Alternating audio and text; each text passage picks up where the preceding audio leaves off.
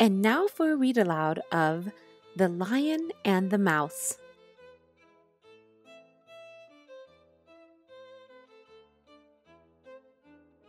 Once upon a time, there was a little mouse.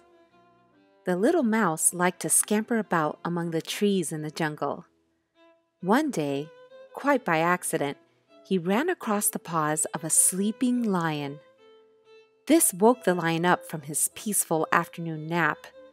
As you can imagine, the lion was not at all pleased. He did not like to be woken up before he was ready. It made him grumpy, very grumpy. The lion opened one eye. Then he opened the other eye. The lion reached out and angrily grabbed the tiny mouse in his big paws. The lion was just about to eat him when the mouse cried out, "Please, kind sir, I didn't mean to disturb you.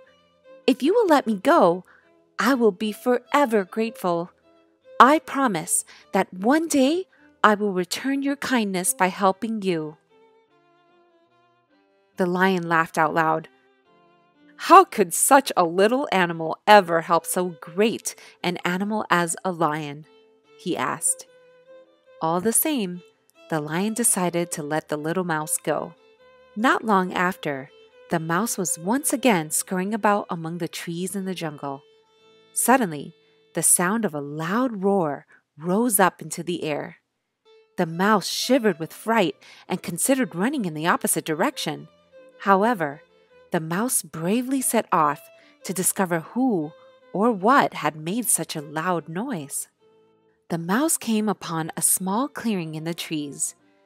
There, he saw the very same lion trapped in a hunter's net made of ropes. The lion was roaring ferociously. He was also struggling to free himself from the tangled web of ropes. Sadly, no matter how hard he struggled, he was not able to escape the hunter's trap.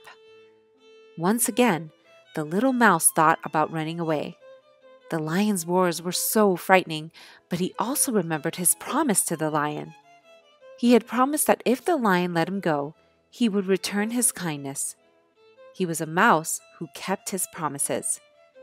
He thought very carefully and came up with a plan. He ran to the side of the great beast and began to gnaw on the ropes. He kept on gnawing and gnawing and gnawing with his sharp teeth. He gnawed until he could gnaw no more. At last, he made a hole in the net big enough for the lion to escape through.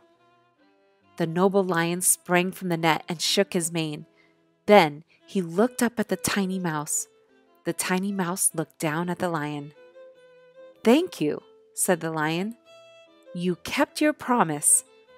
And with that, the lion sprang forward and disappeared into the shadows cast by the trees. So the moral of the story is, friends who are little in size can still be great friends.